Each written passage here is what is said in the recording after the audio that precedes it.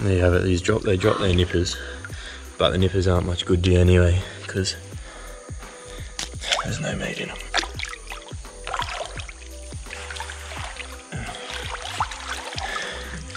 There you go, good feed, freshwater prawns.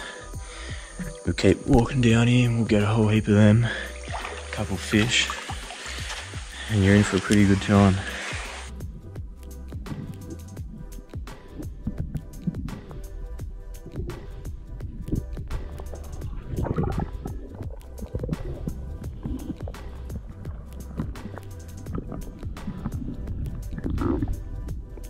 Just getting a good feed of these giant freshwater prawns, the cherubin. Have a look at where we are. We're down in this tunnel system, massive cave, and the water is just crystal clear. Check it out.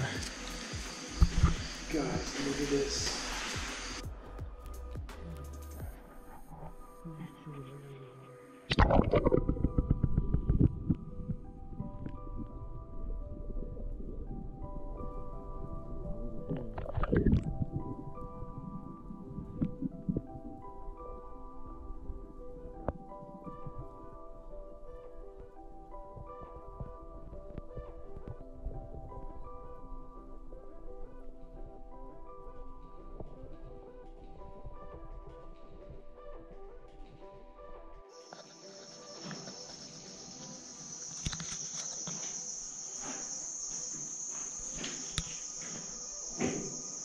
So we're just cruising through this tunnel system. Yeah, they are. Yeah, see these? Probably Varanus glebopalma, black palm rock monitors. Black palm rock monitors. Oh, really? Yeah, so you can see there's a mixture of snake tracks here, and there's also some goanna tracks. You can pretty definedly see the foot there, and there's the hand and the tail. This spot's always full of life, and they come in here for all the bats and things that live in there, in all these caves up in the limestone. Check out this guy. We're just still down in this tunnel.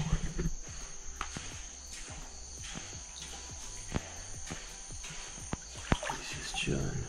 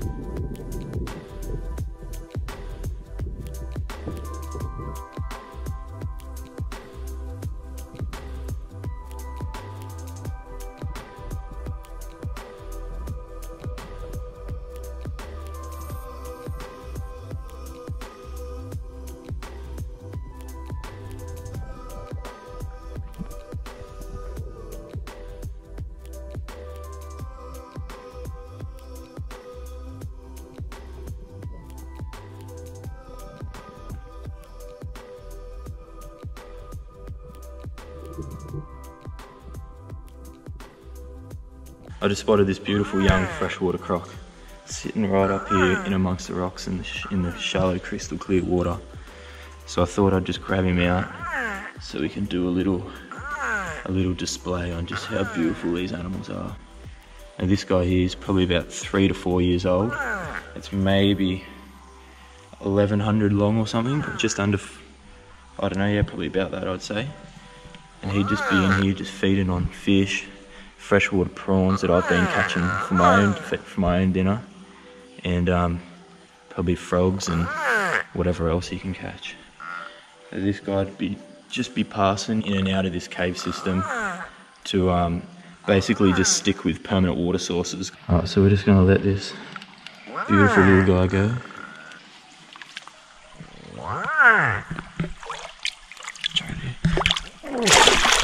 Oh, he's at my feet. There he is.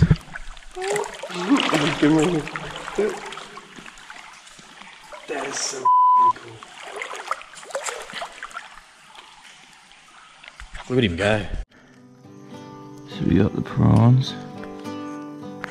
And we got the fire.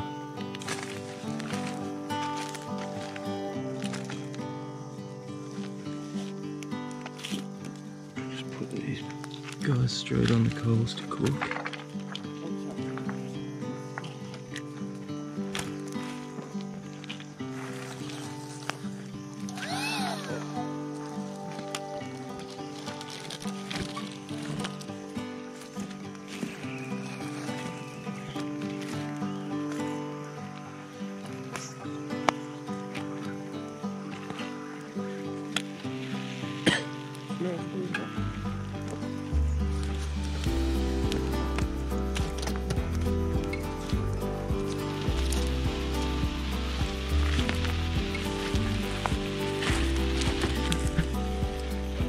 So we got the prawns cooking on there.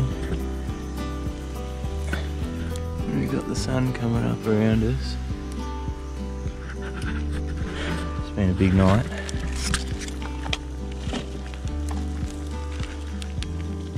And we'll just let those guys cook away on there.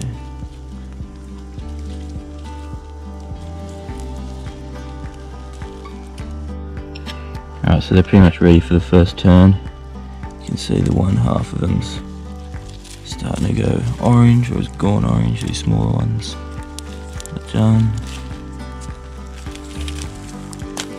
They're hot. It's like 5 o'clock in the morning, you can see the sun is coming up. And I'm cooking breakfast, dinner, I don't know what I'm cooking. Breakfast, I suppose. So excuse the tiredness, I f***ing am tired. But yeah, we'll leave them on there for a bit longer, cook that other side through, and they'll be good to go.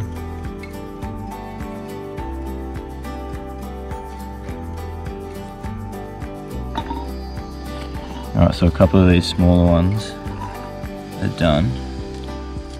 So we'll crack them open while these bigger ones keep cooking. Do you want to hold that? Does that work? Yeah. Pop the head off. Get off their shells. Oh, it's so f***ing long.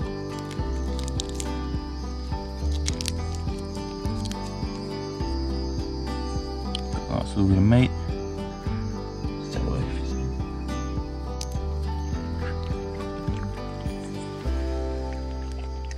Probably the best seafood you'll get out here in the bush. Next one.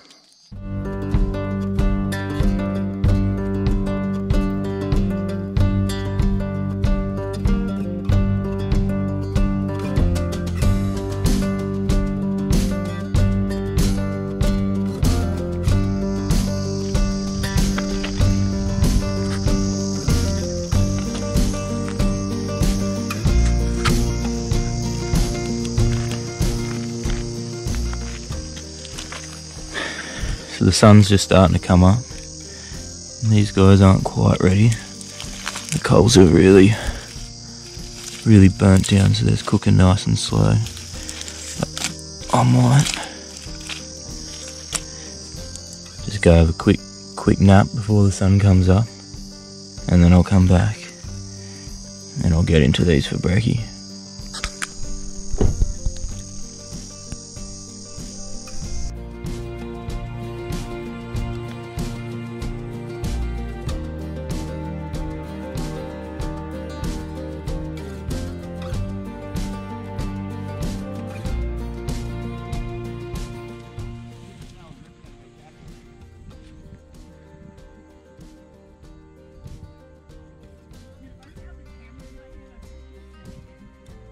Hey guys, so we've just been doing a bit of road cruising early morning, and we managed to find this black-headed monitor, Varanus tristis, just basking on the side of a tree early morning.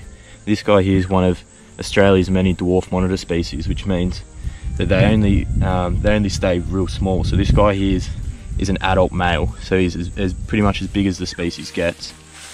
And yeah, he's an arboreal lizard, so they live in the trees, in the hollow logs, But they also go in the termite mounds and hang around in the rock escarpments.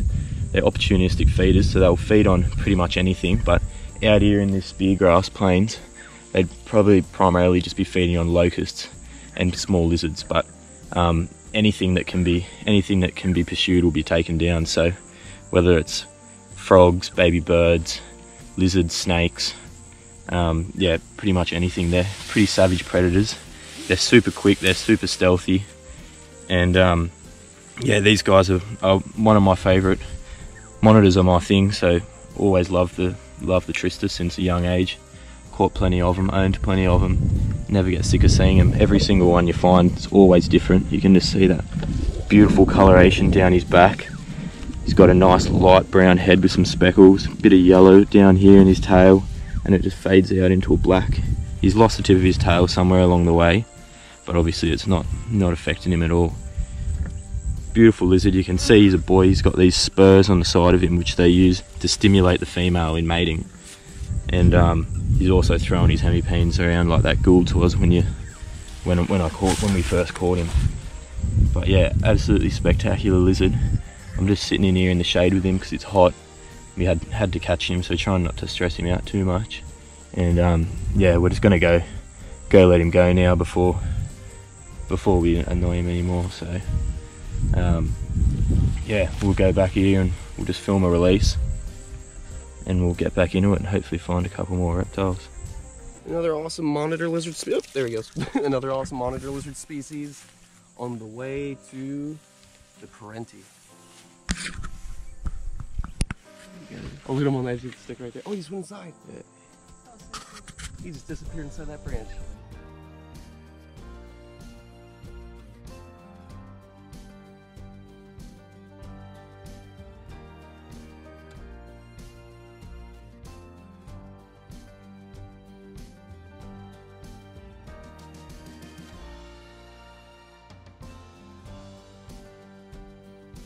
Check out how amazing this spot is. This is Winjana Gorge in the Kimberleys, and just come down here just to have a look around. It's a good spot to see a couple crocs and that, and I'm gonna have a little dip because it's f***ing hot as f***, and the sand is burning my feet. So I'm getting straight in this water, so I'm dying. Gotta put my stuff down. Car keys, phone, in the water.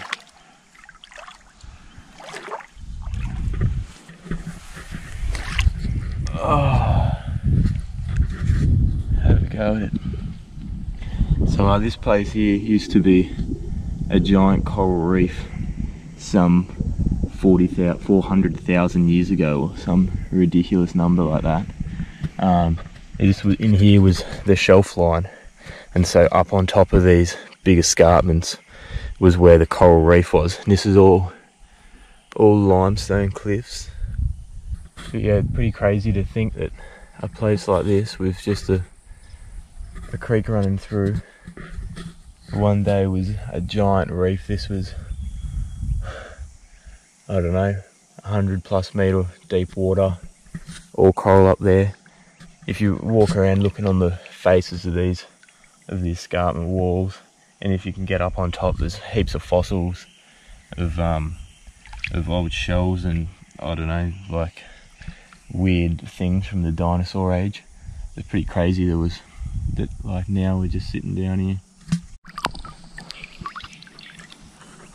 What's crazy about this spot is down here in the dry season, there's this whole entire river that I'm swimming in now, it dries up, and there's basically just a little pool in between those rocks there and around the other side, and all the crocs, the freshwater crocs that live up and down this river system, they all have to congregate down here as the river starts drying up through the dry season. So as we stop getting rain, the water levels slowly fall, and as a result of that, the crocs have nowhere else to live. And these crocs will come down, they'll walk down the river, and they'll all sit and they'll congregate in this pool behind me. And you'll come down here and there'll be 200-300 crocs sitting in in this pool, and they're in like no bigger than say 100 meters square, if that. And they're literally sitting on top of each other. They're fighting all the time. You can see them feeding, and it's just remarkable. And then as soon as you get some big rains again, the floods come in, and it just washes all the river back down, and then the crocs will just disperse further down the river and further back up the river to their original territories, and they'll live there for the wet season. But then as soon as it starts drying up again, all the exact same crocs will come back down here, all the way down. They come hundreds of kilometers down just to come and stay here in this permanent water source. It's pretty remarkable to see. You can come back and see particular crocs year after year, which is a pretty cool thing to do. I'll add in a little bit of footage I got from last year where you can see all the crocs. As you can see, there's just loads of crocs in here.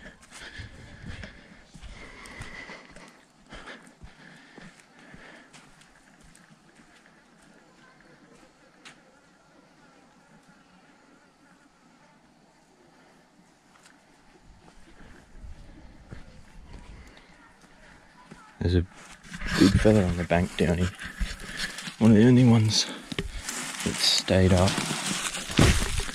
They're usually pretty quick to get back in the water. I'll see how close we can get to him.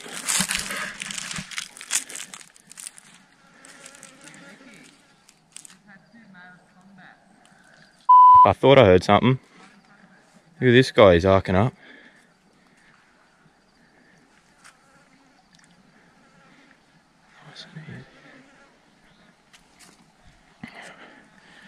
Alright, so we got this big guy here. He's a bit of a monster.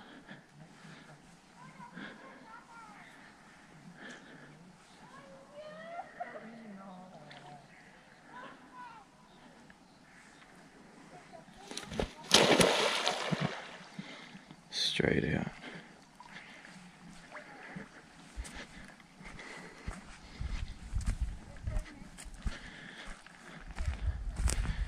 Just living on top of each other, it's crazy.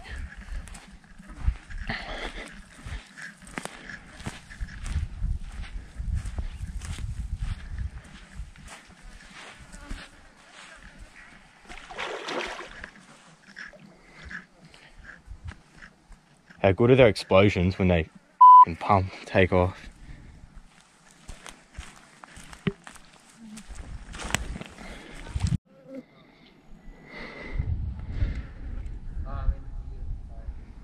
It really is a sight.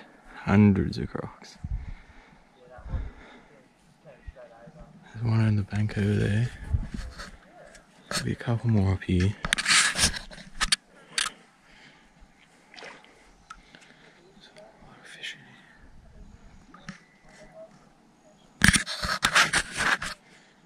Incredible. This is the lowest I've ever seen this river system, and therefore all the crocs are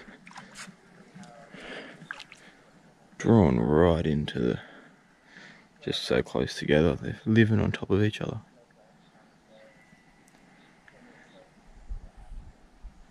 Must be so much competition for food.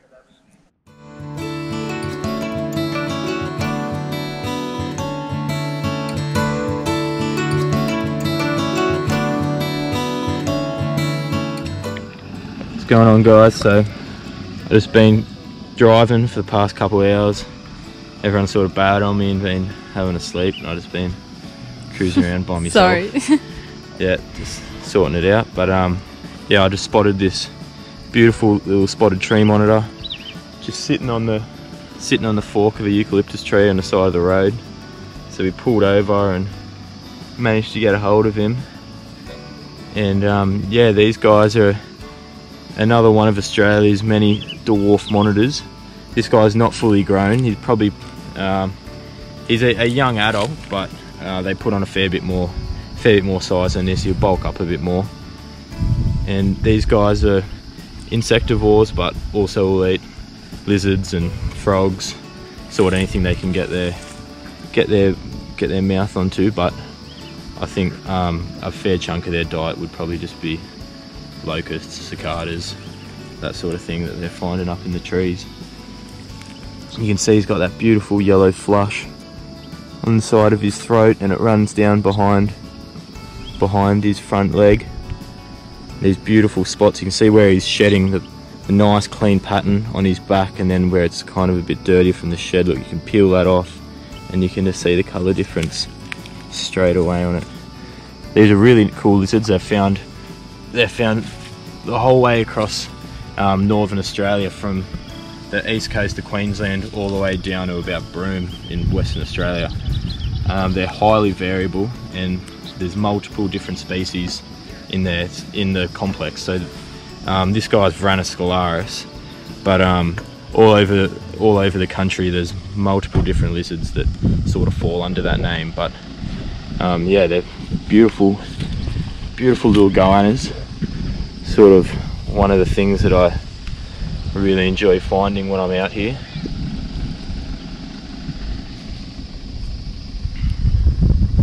So these guys are another arboreal species, just like the tristis we found earlier. So they're at home in the trees and living in the hollow logs and under bark in splits, etc. It's been a hot day, so there hasn't been a whole heap of activity. We're driving through the heat of the day, which is usually one of the better things to do, because there's not much else going on really. When it's this hot, there's nothing out active. So yeah, sort of just kill the day driving and then pull up in the arvo so we can herp the arvo in the night. And usually we're lucky enough to sort of find a couple things on the way, which we've just been with this guy. It's been pretty poor. I haven't seen a great deal while I've been driving, but hopefully now that we're getting into some nice country, and we've had a bit of rain about, so I slowed right down when I seen some puddles of water on the side of the road and that, so I slowed right down so I could really scan the trees. As soon as I did that, I just spotted this little fella sitting there, so paid off. And yeah, we're just going to get a couple photos of him, and yeah, we'll get him back.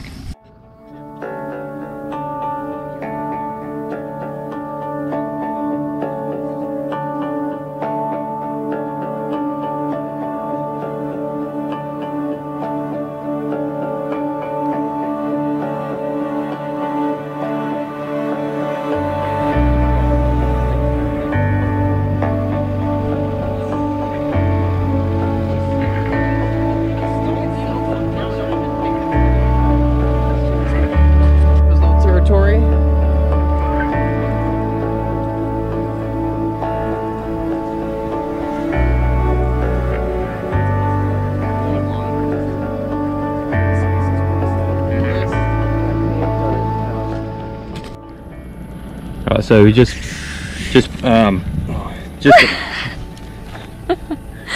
so it's been probably so we've driven about 100 meters since we pulled over for that scalaris, and we just spotted this beautiful young female frilly just sitting on the shade side of a tree along the side of the road. These guys are insectivores out here, just feeding on locusts and stuff. They're another arboreal species, so they just live in the trees. She's close to an adult size for a female. The males get a lot larger than this. You can see she's got quite spectacular colours along her frill. She's got nice purples and reds, yellows, and yeah, she's quite defensive. They're always put on a good show for you, but you'll find a lot of the time they're all bluff. This is all just it's all just mock strikes and charges and things, but when push comes to shove, they don't actually want to bite you.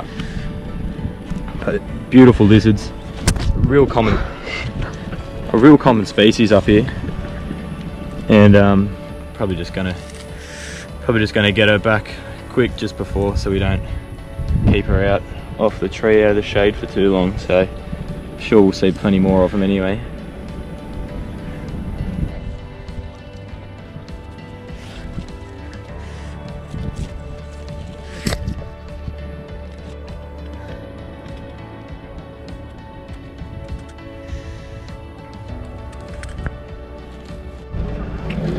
Another frilly, beautiful adult female. Look at the patterns on her. Oh. Anyway, just let her go. Don't do that.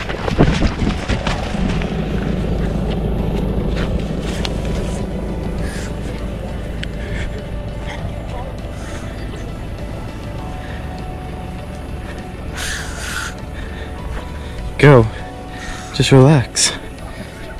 Hey? Look, there's a tree right there. See it? Hey, off you go. Come on.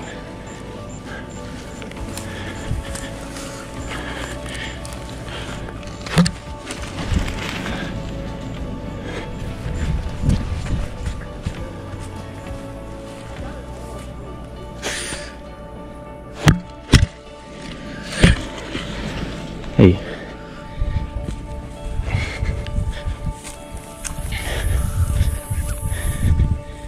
There you go. There you go. If I stay lower, maybe you'll...